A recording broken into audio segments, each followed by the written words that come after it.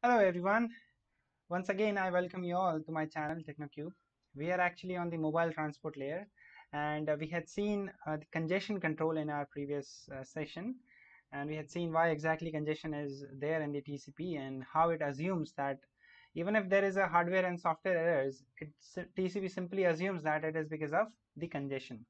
And congestion is nothing but a traffic, right? In the network, if there is a high traffic, then routers usually drop the packet because of the full of buffer space.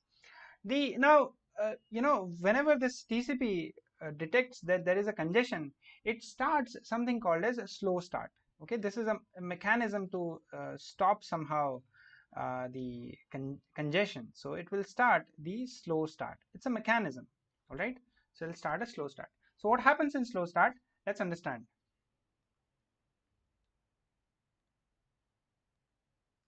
So here in the slow start, what will happen? Sender calculates a congestion window. Okay, just think about this. The sender assumes or calculate, not assumes, it calculates the congestion window for receiver.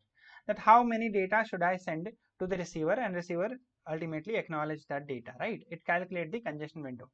No, now the this congestion window, it is of one segment, because segment is why, because we are working with TCP, and TCP is having segment number by which uniquely identify the of the packets, right? So the congestion window initially is on one segment. That means sender can send one packet and waits for the acknowledgement. That is the simple thing. So here the sender starts, this is the graph here, and if this is the graph here, I mean x's, then sender starts with a one packet. So this is that one packet. Okay, so this one packet is sended, and let's say a receiver acknowledge that. So this is that acknowledgement, and send it.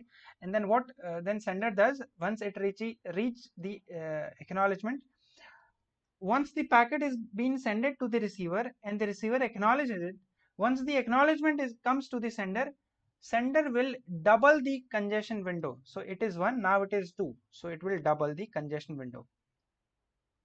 So this is the double. So let's say this is the double. Okay, so now this is the congestion window double.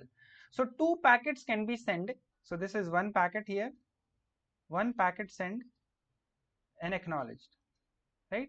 After acknowledging, once the acknowledgement comes, I can increase the congestion window by 2. So that means two packet can send and acknowledgement will come of two packets. Once the acknowledgement of these two packets come, again I'm going to double the congestion window. Let's say now the congestion window is 4. So this is the congestion window 4. So 4 packet I can send, and AC can. This continues, it's going to be continuously up and up. So this growth is known as, this whole growth is known as exponential growth.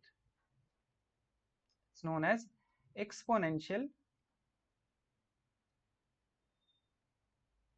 growth of congestion window. Here you can see, after sending one, it can increase the size of congestion window to 2, then it will 4, and then so on. Okay, it is going to continuously increase till when there is a congestion threshold. Okay, I have to put some threshold here. So let's say this is the threshold, congestion threshold. Sir, how to calculate congestion threshold? It is half of the receiver's congestion window. Okay, it is half of the congestion window. So let's say this is the congestion threshold. I'm reached to the congestion threshold. This is a congestion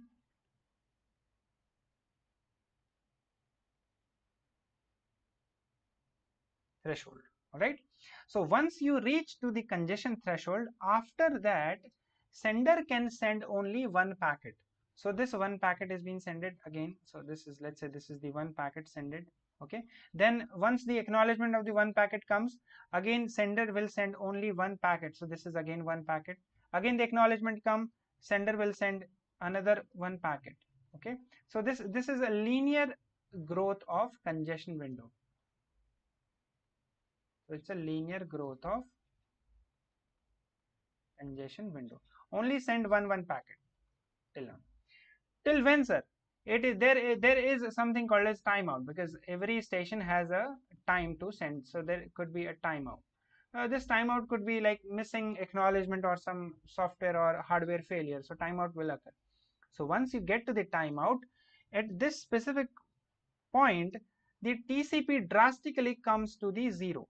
It will drastically comes to the zero. And once again it will start the exponential growth.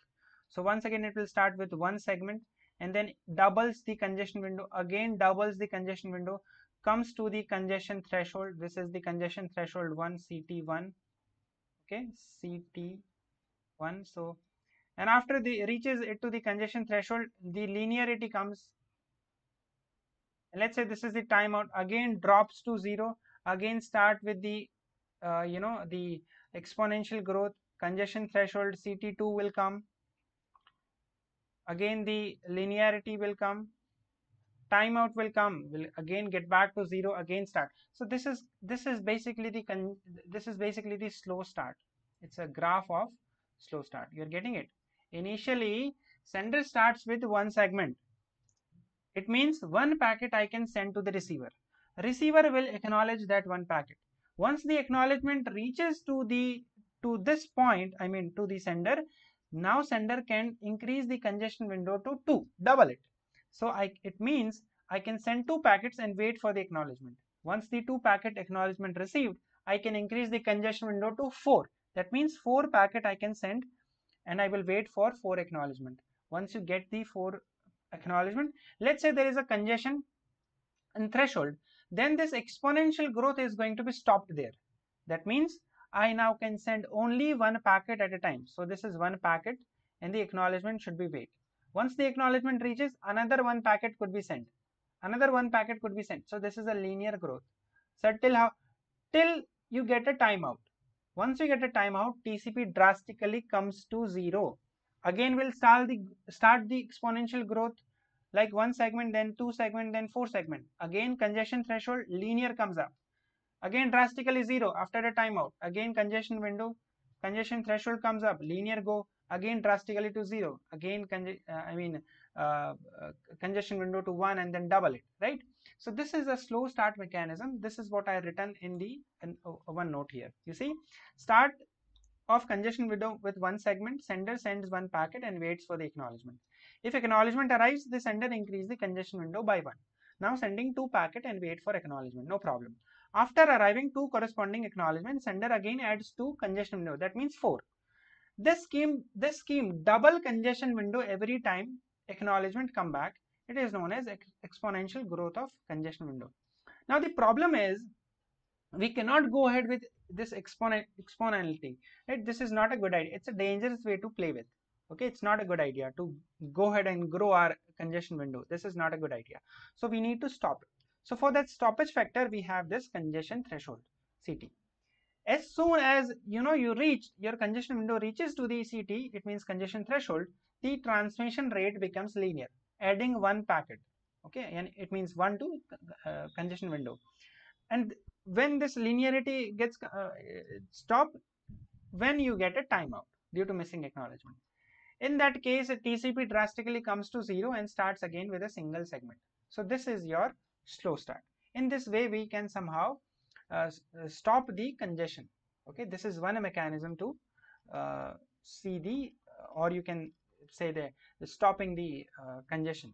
Okay, so if you understand it, please hit a like button and share it. Thank you so much for listening me, and you can please subscribe to my channel if you are new here. If you have any doubt, please comment in the comment section. I would be happy to help you. Thank you so much.